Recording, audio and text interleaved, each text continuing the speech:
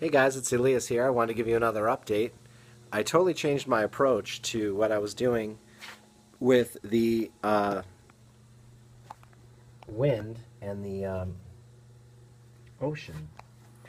Instead of making clouds on her face, I decided to make the sea. And I think the reason I did this is because either subliminally or otherwise I was looking too much at the ocean here.